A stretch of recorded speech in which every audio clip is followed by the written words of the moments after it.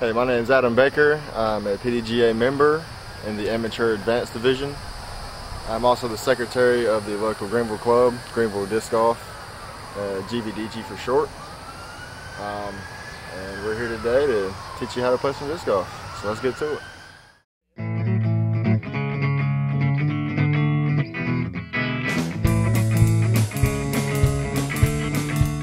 Game of disc golf, you play with discs. You basically have three different types: a putter, a mid-range, and a driver. Putters have a rounder edge.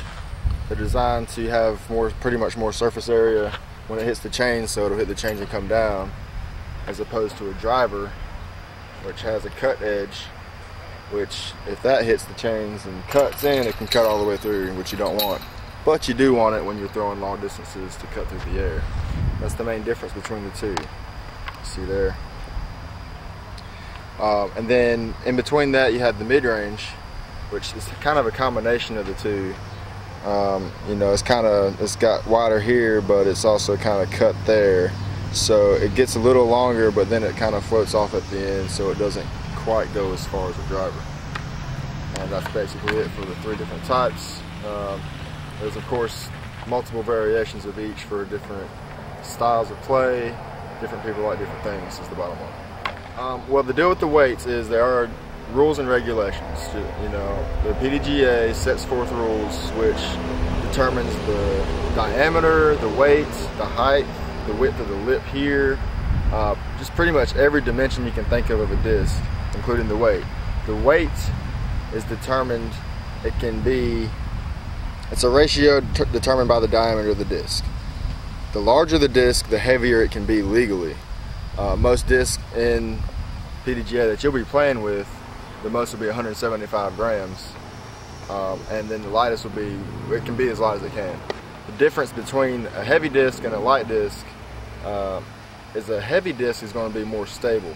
It'll tend to fly the natural path better than a light disc, which if you've ever thrown on the beach with the regular old frisbee and you throw it and it goes way off to the right, that's what it is. It's very light and understable. We'll get to that later. And it just goes off to the right, it'll turn over every time. Yeah, there's different types of plastic as well, which are also approved by the PDGA. I don't know if you can see that there, but it does say PDGA approved on PDGA approved discs. I do believe it's on the back too and molded in the print, but you can't really see that on this disc. But this is DX plastic. You probably can't tell too much on the camera, but it's more of a rougher plastic. You can kind of see the dirt in it.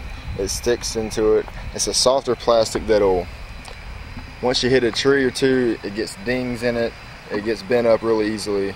It's the lower end, the cheaper plastic, but it's good to start off with. It's also good to have, which is also better grip when it's wet, which the other end of the spectrum, this happens to be Star Plastic, which is a newer plastic.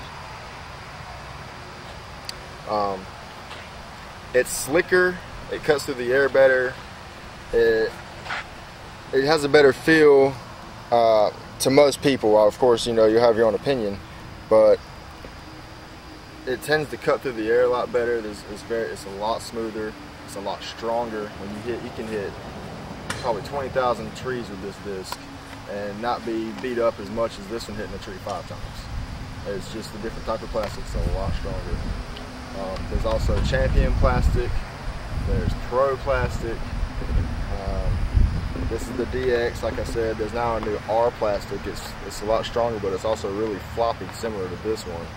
But this one beats up a little more than the new R plastic.